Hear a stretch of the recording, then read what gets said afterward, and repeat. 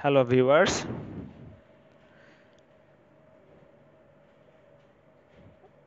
solar Mppt charge controller. We will show you a simple circuit diagram and an implementation using an existing reference.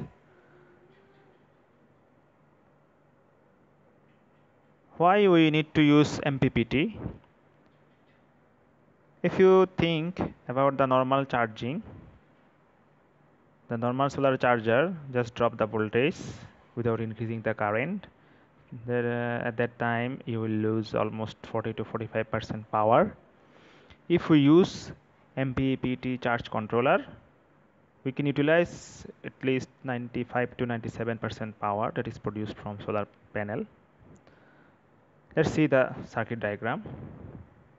Here we use Arduino Nano as a controlling unit and the pulse generator. Use a 20 into 4 matrix LCD display. To measure the current we use a CS712 current sensor, and for the voltage sensing we are using 2 series resistance. MOSFET driver we are using IR2104, and we use 3 MOSFET here. IRFIZ44N is common. This is our basic circuit diagram. You can check the reference link for the details.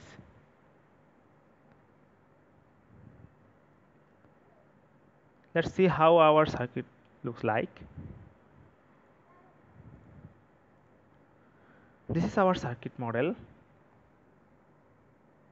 You can see the wire coming from solar panel, 3 MOSFET with heatsink, and a CS712 current sensor, and we use 3 LED for the different charging steps, showing different charging steps. We use here Arduino Nano and the LCD display 20 into 4 matrix showing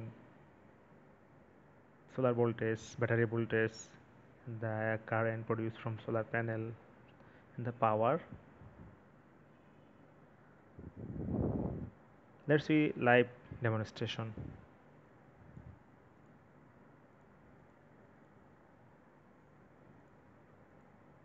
This is our module. Here you can see the current sensor. This is our solar panel, 20-watt solar panel, and it's running now. We connect a small 12-volt battery. It's showing it's producing 3.84 watt, and the panel voltage is 16 volt and battery voltage is 13. Thank you for watching this video. Please don't forget to subscribe to get new updates.